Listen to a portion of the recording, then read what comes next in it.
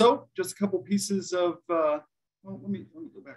First of all, welcome to this webinar today at Unified State Plan Modification, a Stakeholder Perspective. Thank you for joining us. So a few pieces of housekeeping. You should have the ability to unmute your mics, and later in this webinar, we hope you do. We want to hear from you. But in the meantime, unless we're at a point of interaction, we ask that you keep your mic or phone muted just to keep any background noise or confusion down. If you have a question throughout this first part of the presentation that's not necessarily an interaction part of the presentation, go ahead and put that into the chat. Someone from our team will monitor that and address those questions as they come up as needed. So our general agenda for today is as follows. We're going to start with some quick introductions of the team here. We're going to go over the Unified State Plan. We're going to do an overview of the Unified State Plan modification process. We'll go over how content is created for the Unified State Plan and the modification process. We'll go over some stakeholder engagement efforts. We'll ask a few general feedback questions of the group at large, and then we'll move into specific stakeholder feedback.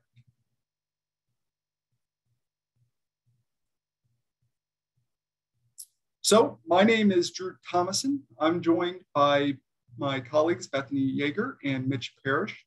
We are with KEB, and we're a neutral convener of the various partners in the state's workforce development system. We're helping facilitate the Unified State Plan modification process.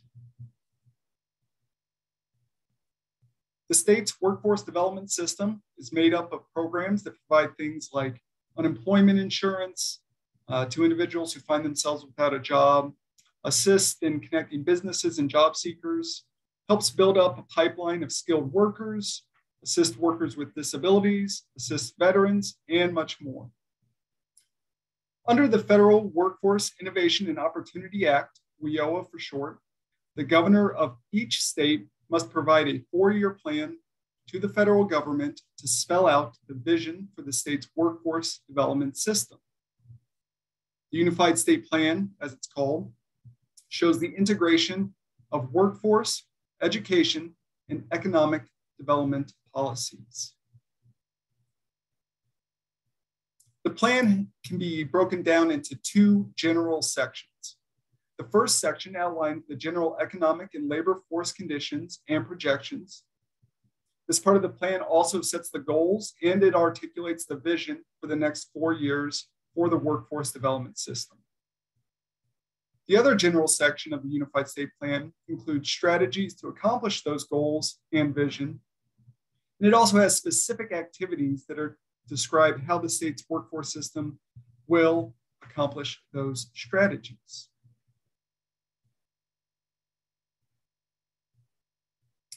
The Unified State Plan is the guiding document for the state's workforce development system, which is made up of 16 required programs across 6 state agencies. Because the workforce system is so broad and diverse in the range of services offered to businesses and job seekers, the Unified State Plan is a vehicle to coordinate all of those programs.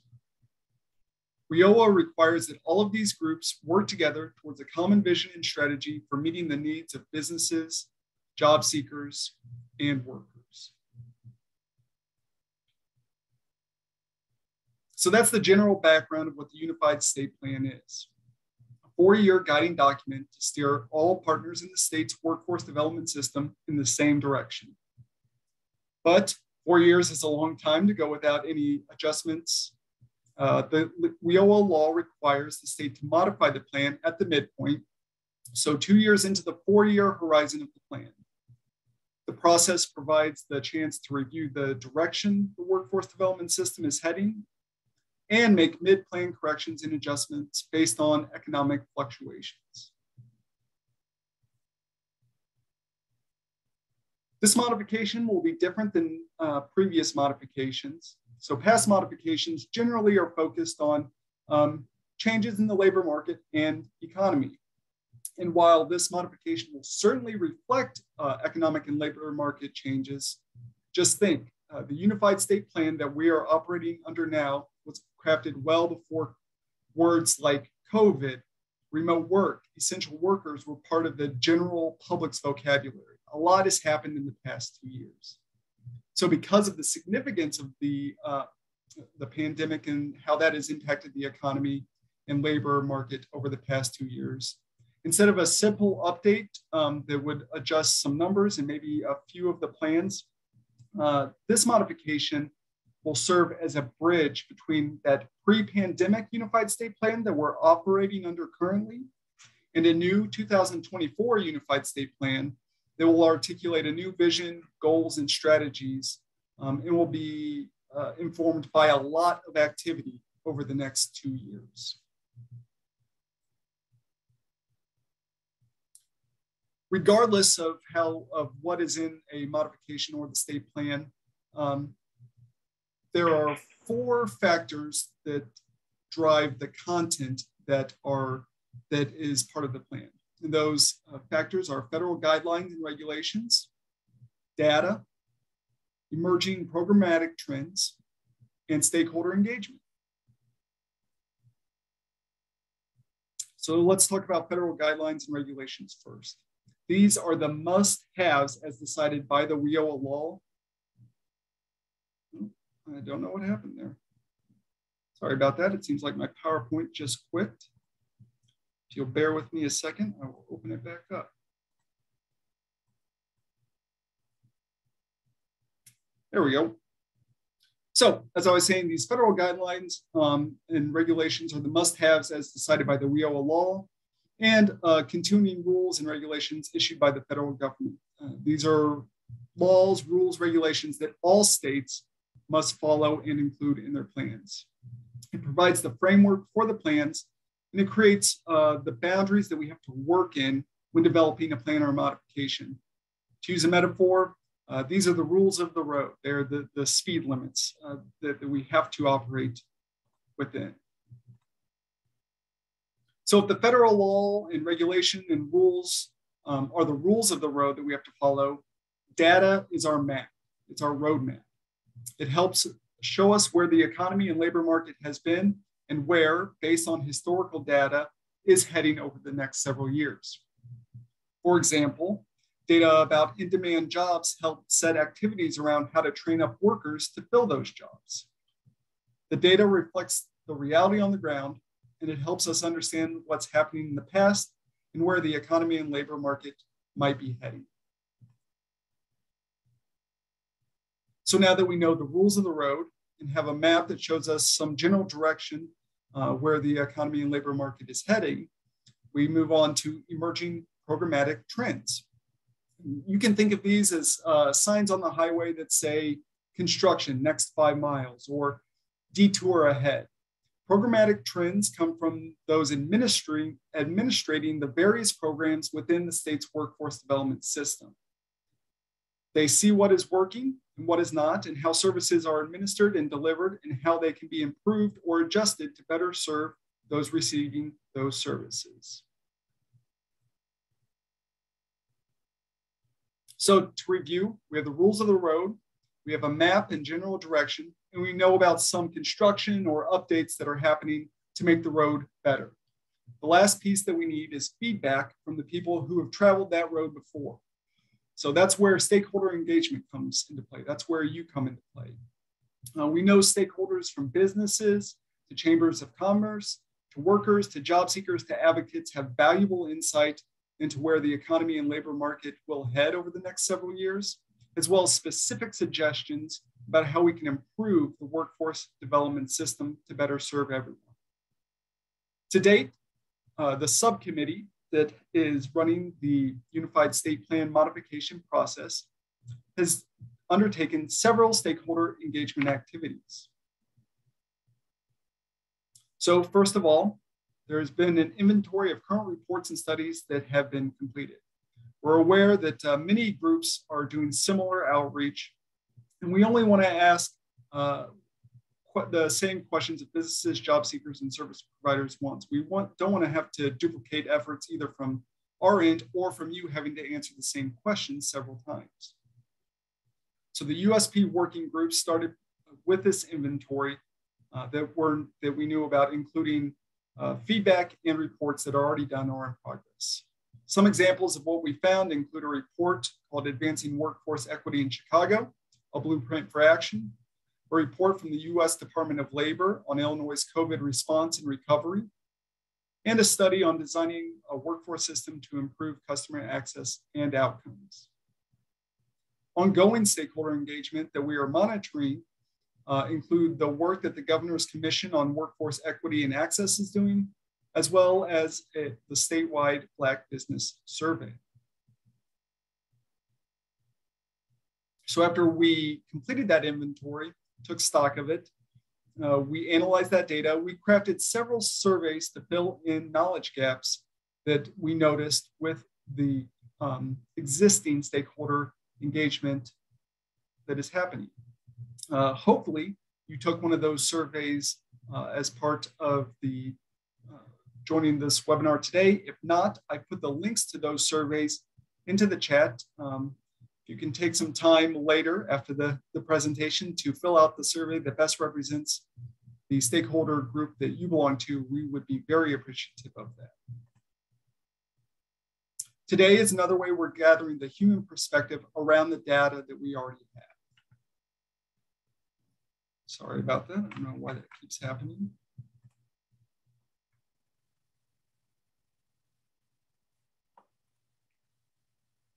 All right. And then the upcoming stakeholder engagement that we have is a webinar at the beginning of February that will also coincide with the start of accepting public comments on the draft Unified State Plan modification. We hope you'll attend that webinar so you can see how we take the feedback from today, from those surveys, and use it to inform the modification process. Now we're going to ask you a few questions so we get to better know our audience before we head into stakeholder specific questions. So we'll start with a real easy one. Let's see where everyone is coming from today. So you should have that poll up for you now.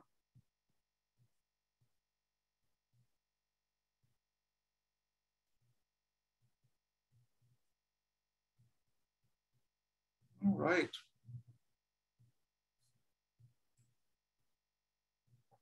All right, thank you everyone. I'm going to go ahead and end that poll. I'll show you the results. It looks like we have we have at least one person coming from every part of the state, with the majority of people coming from Chicago, Western and Central Illinois. Thanks for joining us. We'll move on to our second poll.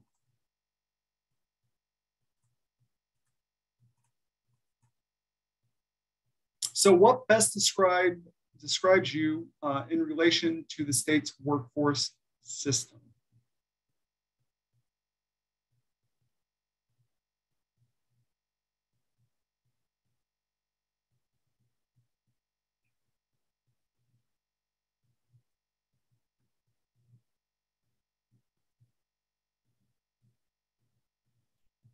All right, it's like most people have finished this, so I'm going to go ahead and close the poll.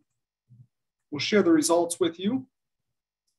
Looks like we have a good spread between business, advocates, required partner staff, and board members. So that's great to see that we have people from throughout the workforce development system joining us today.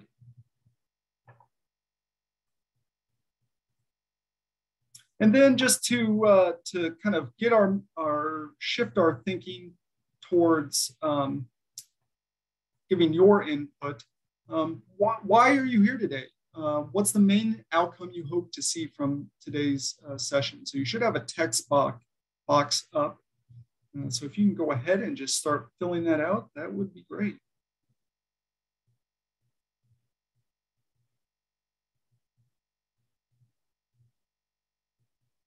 Can everyone see that text box?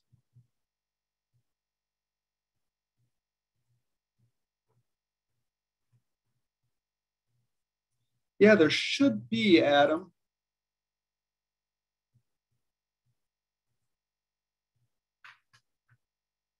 looks like a couple of people have found that.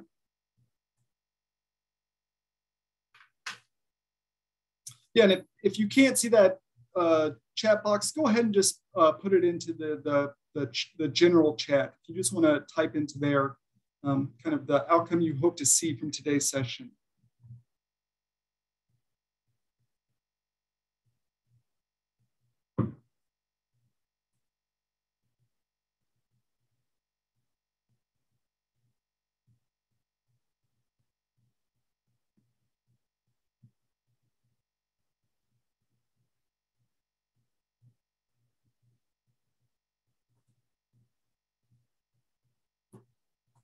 Thanks, Kelly and Adam, for putting that into the public chat. Appreciate that.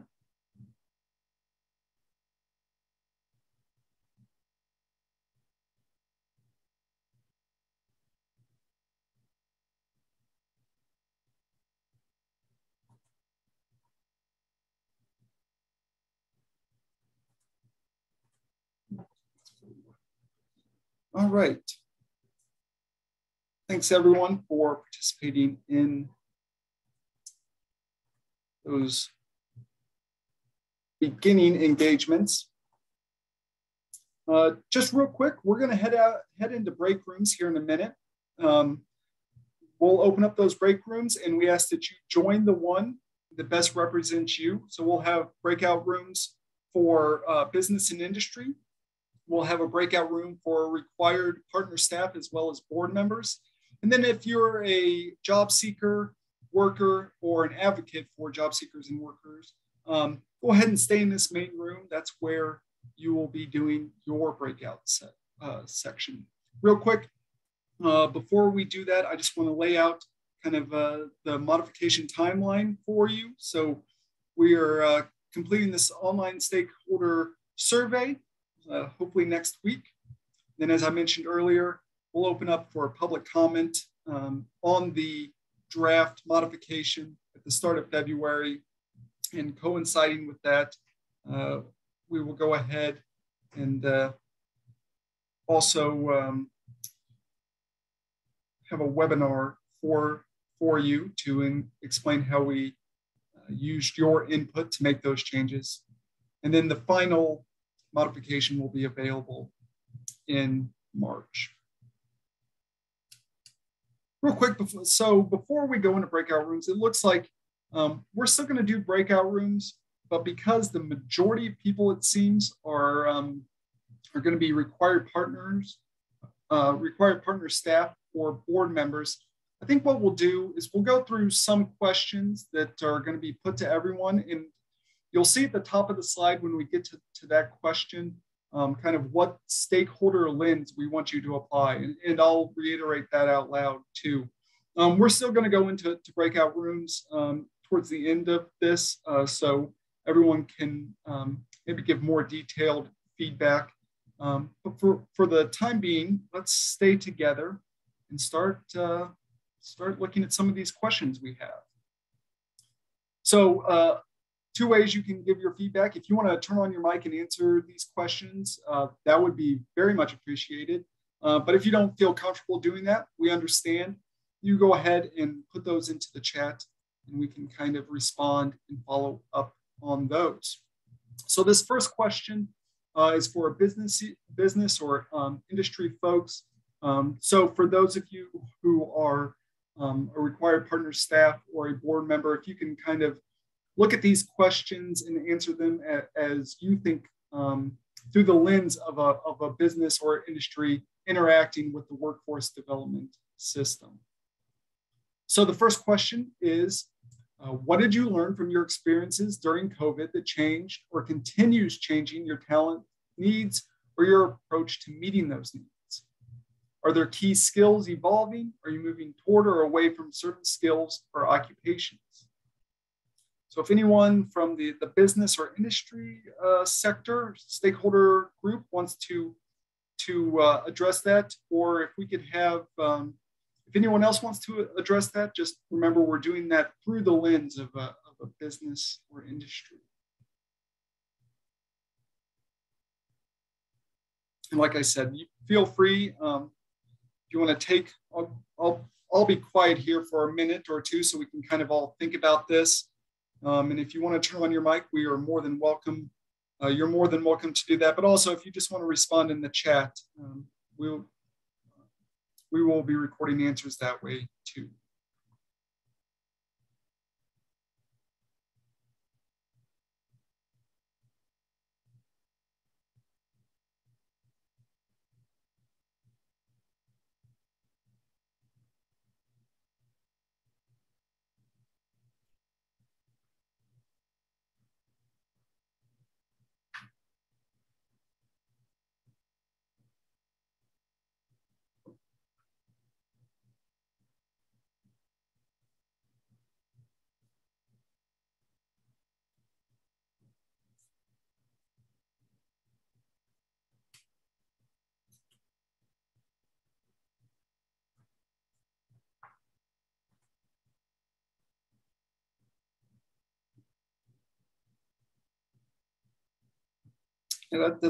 Yeah, maybe we reframe this question. So if you are staff that serve businesses through the American Job Center, through an American Job Center, what are you hearing about these trends from those businesses?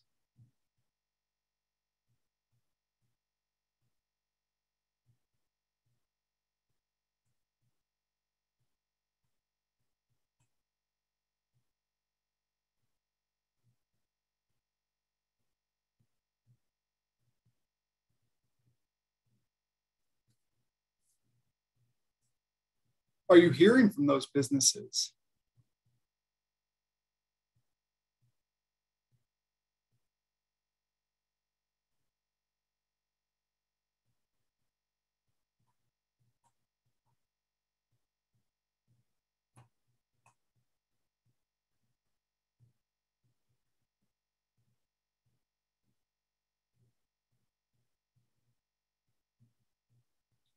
Thanks, Sherry. I'll read this response. Sherry, is it all right if I read this response to the group? I see that was a direct message, so I don't want to share something that maybe wasn't meant to be shared with the public.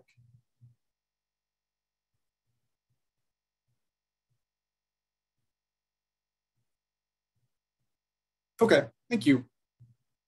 So Sherry says that stakeholders are cut off from the services they need. There's a disconnect between them and career planners with the doors closed and now appointment-only meetings. IDES is focused on the fraud that developed and unable to meet the demand for employment services.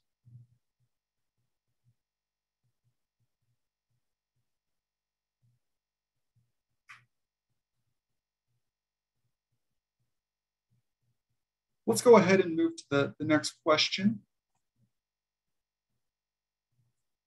So again, thinking through the lens of a business or an industry stakeholder, what are some emerging technology or other trends that you are seeing in your industry that may require new skill sets for workers? And again, if you're a staff that serve businesses through an American Job Center, what have you heard as emerging technology or other trends that businesses are having to adapt to and are looking for new skill sets from workers?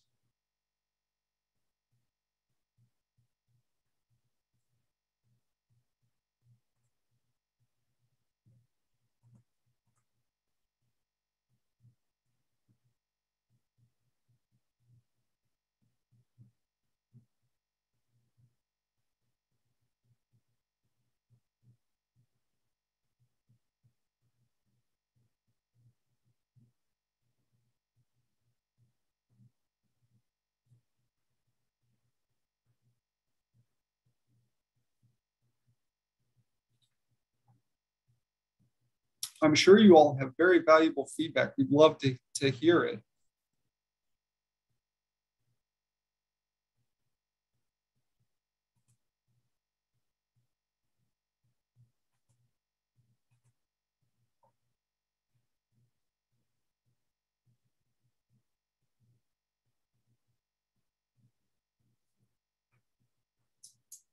Thanks, Mitch. Yeah, the ability to effectively communicate virtually.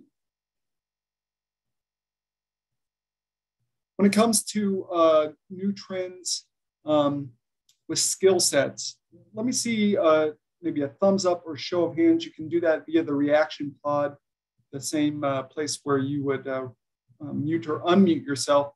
How many people are seeing new trends regarding remote work?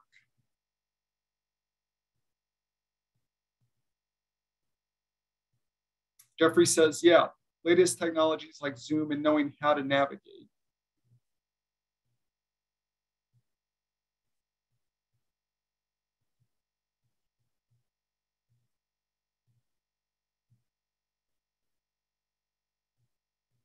All right. Thanks all. Let's go ahead and move on. We're gonna, since we have such a large group of staff and board members, let's move on to those questions. Maybe you can address those a little bit better. So what lessons were learned as you improve virtual service delivery, especially when American Job Centers had to move virtually?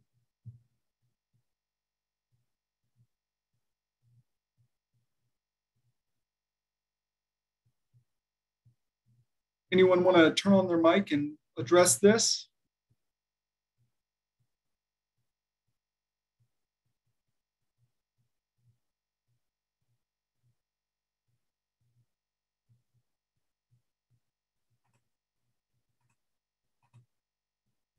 Oh, yeah. So one comment coming in is offering numerous options for virtual service. So Zoom, other web conferencing platforms, phone, text, email.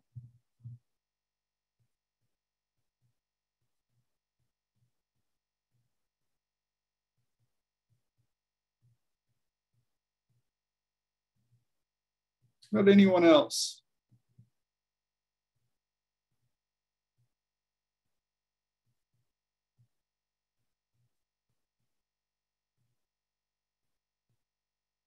What did we learn from virtual service delivery? And how can we, well, let me reframe that. So I think we definitely learned lessons from virtual service delivery. How can we apply those lessons going forward? What came out of that we can learn from and maybe change how we operate?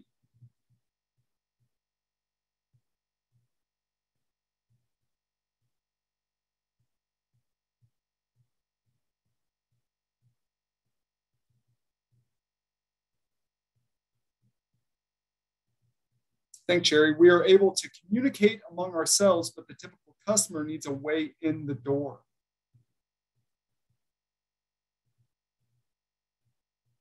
Yeah, virtual service delivery is here to stay, and employers and businesses need to adapt to that.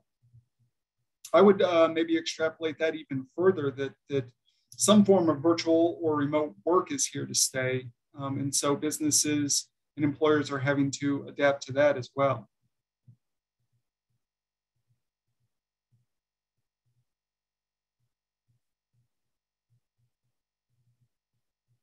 How can we, what, did I hear someone come on the mic?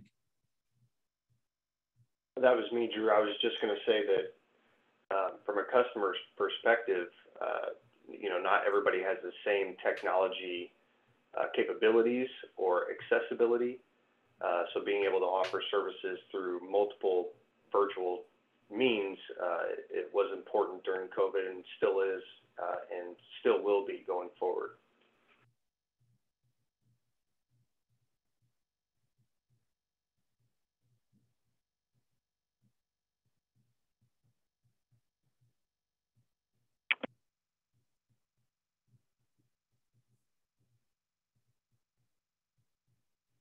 All right. Does anyone else have anything they want to offer for this?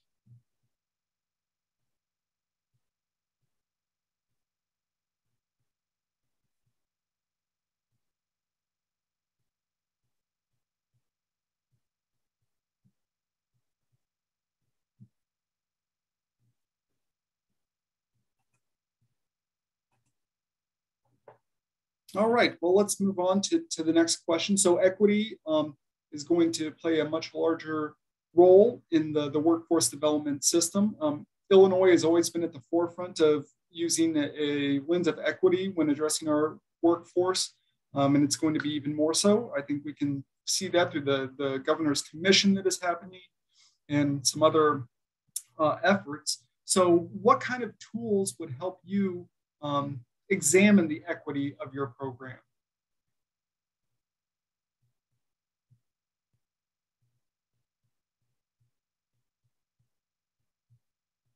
Do you like regionalized data? Would that help? Guidelines from the state? What kind of tools would help you examine the equity of your programs?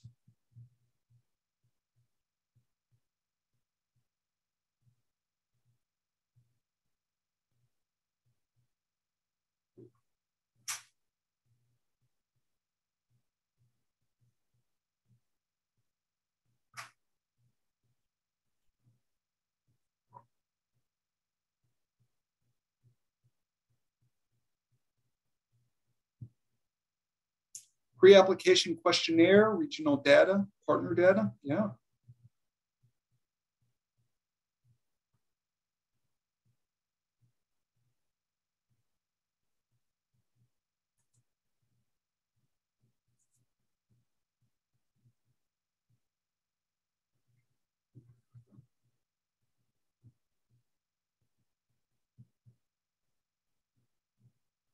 All right, let's move on to the customer surveys where we can open, when we can open to the public again.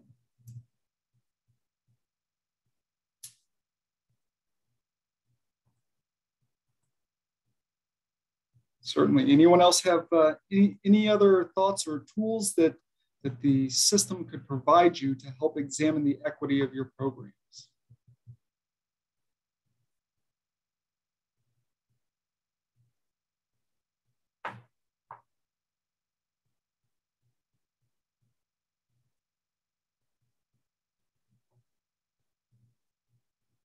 All right, let's move on. So last question here for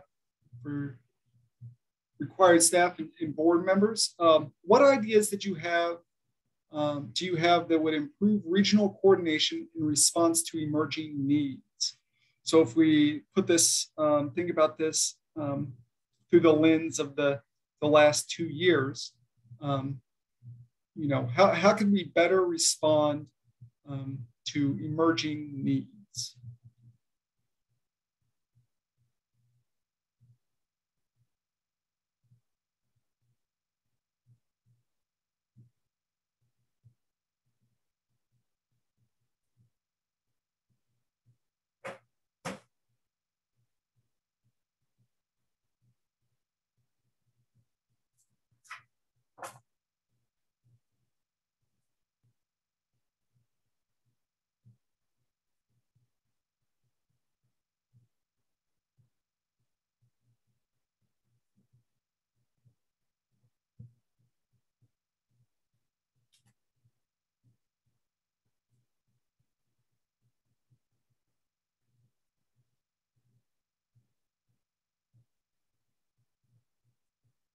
All right. Well, let's go ahead and wrap up this section. I'll just put out a general question to you real quick. Someone did have an idea there, so I'll share that with the group. So ideas to improve regional coordination in response to emerging needs, partner engagement, understanding the MOU and requirements, required WIOA training for partners, business visits and surveys, in coordination with that. Thank you for that.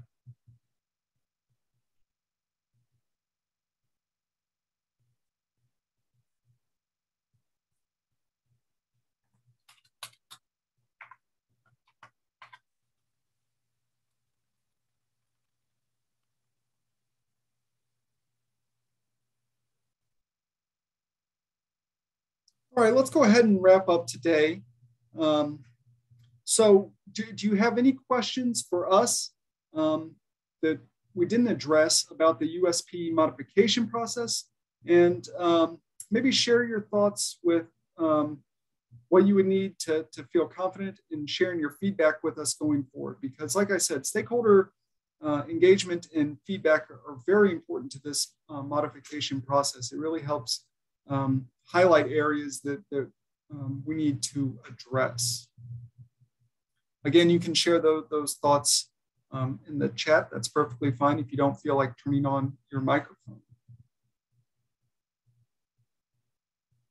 So if you have any other questions about the modification process or any thoughts on how to best get stakeholder feedback and engagement around the Unified State Plan, please share those in the chat or turn on your mic. We'd love to hear your voice. I'm sure everyone's had enough of my talking for today.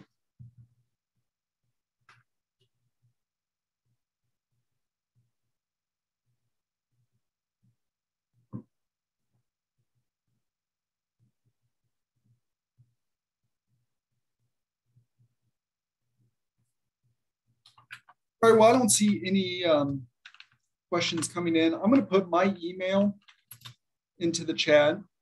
If you have any further questions about this, please feel free to reach out to me. Not only if you have further thoughts on stakeholder engagement, but if you have questions about the modification process, the MOU process, the local, regional planning, anything along those lines, feel free to send that to me.